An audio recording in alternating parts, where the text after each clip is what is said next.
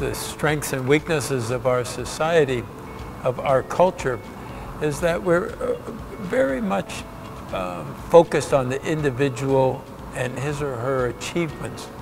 And so the mistakes that are made along the way tend to add to the product, so that we don't really focus on the fact that this didn't work or that didn't work.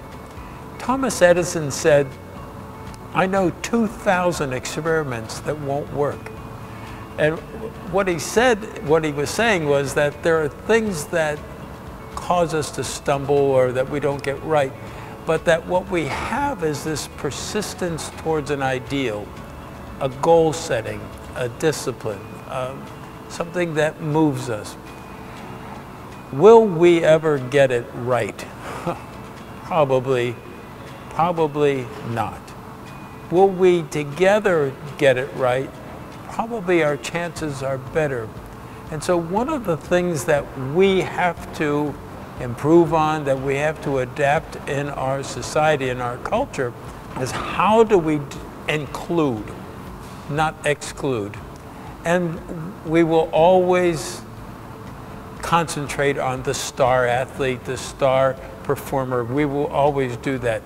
But I don't believe that putting a man or a woman on the moon was done by one person.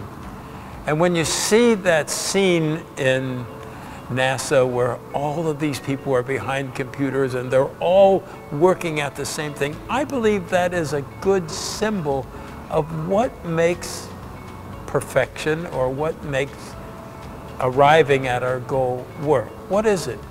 It's learning how to take all the talents that are around us and putting them together. And so what we need to educate ourselves on is, how do I participate? How can I have a role without wanting to be first, or wanting to be the most important, or wanting to be the center of attention? All of us need encouragement. All of us need a pat on the back. All of us need somebody to say, "You're doing a good job. You're on the right track."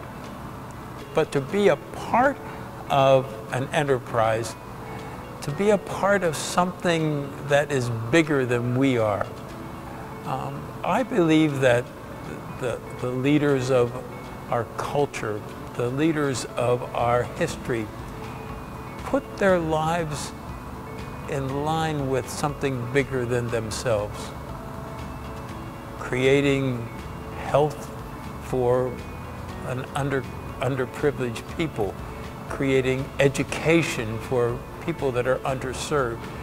Something that is bigger than I am is part of what makes us to be the people we are. And so to be a part of that enterprise, to giving myself to that enterprise, I believe is what makes our culture great, what makes success great, being a part of.